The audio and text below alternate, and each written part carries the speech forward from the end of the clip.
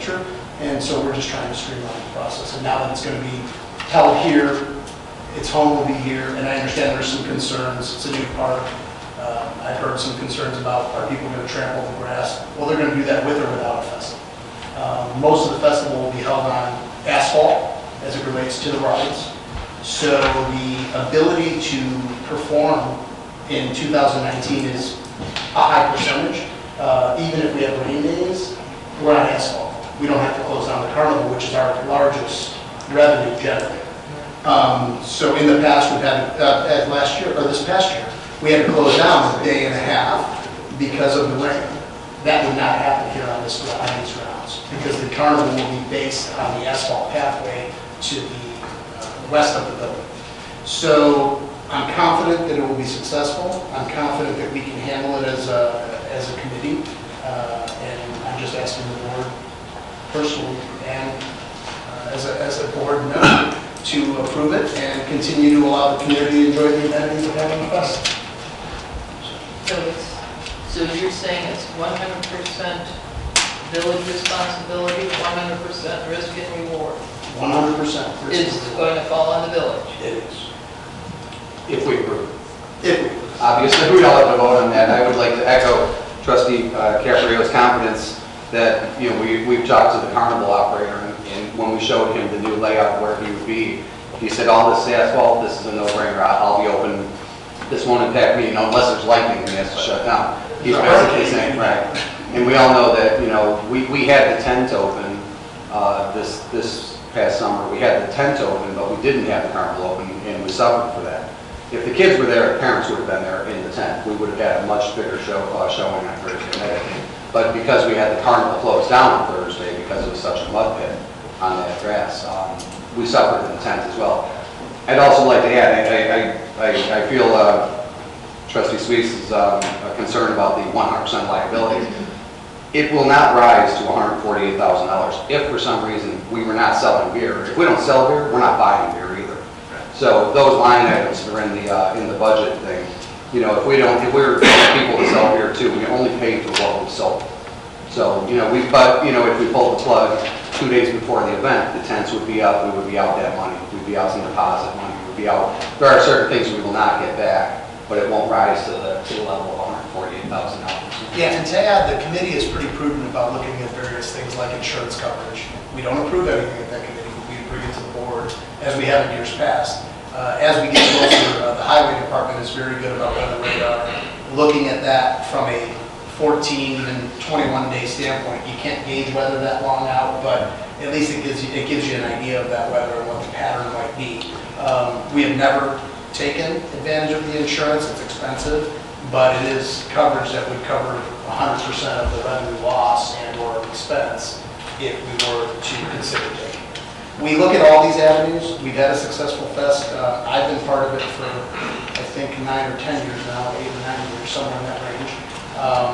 You know, I know it's a big undertaking, but we have a committee that's committed to it, and I think that we will make every best judgment that we can to ensure that it's successful and revenue generated, or at least self-funding. Yes. And just one more thing on the subject of the insurance, that is not part of our budget. It is not. So if we were to explore that and get a price for that, that would be in addition to the numbers we've already seen. That we've not put any money in the budget for an insurance premium. And I unfortunately don't remember the numbers that we came around. No, that was really difficult. And you have to pick a a window. Yes. And Wasn't it like 15,000 or something? Yeah. It was very expensive. I just have a question. Can you give me a brief description of what the highway department would be doing and if they have a roundabout cost? Yeah, there is, and I hope I have it in front of me. So we negotiated with Mike DeVivo, Highway Commissioner. They typically handle all the parking, all the setup, all the takedown of those parking stalls, so they will manage everything for us as it relates to traffic control and parking. We've looked at their hours, and typically it would cost us around $13,000, $14,000.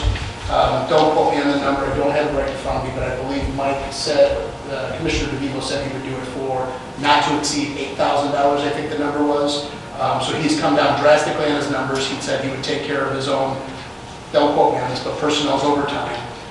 He would make sure that he would fit it within his budget to be able to do that. They would lay any temporary path work that we need, stone, things of that nature, so the attendees can walk on decent ground rather than potholes and any kind of mud, any kind of things that would, be intrusive or a liability to us. So they do a lot of work in the background that people don't really realize, and Mike's staff does a fantastic job. They also handle the staging for the tents. Oh, staging. Oh, they did volunteers. All the temporary fencing and all the signage that goes up throughout the village, And also as well as garbage. on the site. Yeah, and garbage. So there's a multitude of things. All under 8,000.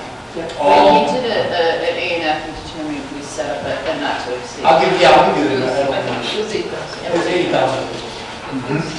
Back in 2015, we looked at outsourcing those same services and so we're going to help them.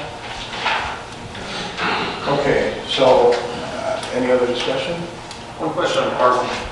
We're going to be still reliant on the township for parking? Great question. We're not certain at this point. Mike has confirmed that he will find us additional areas to park if needed. We would like to get an IGA in place with the township. That has, a recent conversation's been a sticking point. So we're going to make it a little more clear as to what our expectations are in our meeting next Tuesday for the township to either sign or get us an IGA to sign, or I would like to consult with the village attorney and or their attorney about just all harmless to allow us to use the property, because I know they've done this with other events, the township has. They've used the whole place in many scenarios where they either are doing parking, getting pedestrians from point A to point B, holding an event. There's many avenues that we can take for doing that. I am not concerned that if we do not have township property access, that we won't have access. We may have to shuttle people in, which would be an ancillary other expense, but we account for those expenses for the most part anyway as ancillary other items. So there's no guarantee. I couldn't guarantee anything. But if we can't come to an agreement with the township, it sounds like there's other avenues to explore. There are many other avenues to explore. We would just have to shuttle people in because it'd be a little further outside of the block. We still have the property because the highway department has on 151st Street. Yeah. And actually now double it because now the carnival's not over there. Yeah, we still have access. So what we're trying to do is see about a pathway that we can cut across, so this way it wouldn't, you're not gonna make them like that. Those are pretty much the sticking points. Is the highway department, is that agreement complete? Is that in writing? Is that? No, the agreement with the highway department as it relates to the amount of money is complete. We would like to get an IGA in place, which we haven't done yet, which we'll talk about at Tuesday's meeting, because I have a Freight Fest meeting next Tuesday, just between us and the highway department. Mike is of the mindset that we already have this in place, and I just said I want to make sure it's up to date and make sure that we're on board. Well, as I've said before, you've done a phenomenal job on the time and the hours, and certainly Keith, since he's come on board, and so you guys have done a great job, and there's a lot of trust there. If the option is don't do Homerfest or take it 100% ownership, it sounds like I think it's an easy decision, and actually I think it may help you guys in streamlining time and effort that's put into it. Thank you, and I agree. Yeah, and it's been a success financially, so. Okay. Madam Clerk, could you call roll for A? Trustee Gray? Aye. Trustee Cabrio? Aye. Trustee Rogers? Aye. Trustee Sweet? Aye. Trustee Barry? Aye. Trustee Nancy Tracy? Aye. Next is a motion to affirm the Parade and Festival Committee's current committee composition of 10 members. So moved. Trustee Gray, Trustee Caprio, discussion? The 10 members would half from the township, half from the village? Or how? Well, here's the easiest way to explain it, because I'm not quite sure how many people are actually on this. It's fine. It is 5 to 5. We plan on keeping it 5 to 5, but the 5 people from the township, we have to exclude them. They cannot be on this committee as someone who's working for the township, because that's a liability on the township. So we're going to take them off the committees for the township and we'll put it back on our committee's members. So we have to reappoint from a village perspective? No. So we will have 10 members on that committee from a village perspective, since we're And so they, even though they're from the township, they'll be considered village. We're gonna, members. the mayor and I have talked, and I think we need to just consult with Eric just to make sure that as constituents, as homeowners in the village of Homer Glen and or the township, that they're just as likely to be on a committee as anybody else in the community, and that they do not jeopardize the township in any way by helping us as a volunteer. I think the easiest way to look at it is there will be 10 members appointed by the village as opposed to 5 by the village, 5 by the Okay, township. so they're village Correct. members, basically. Okay, I So just that- wanted clarification on that.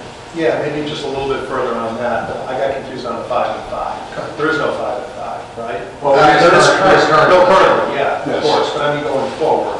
It'll It'll be be 10. The easiest way to put Appointed it. by the village and 5 don't have to be necessarily affiliated with the township. They do not. Okay, okay.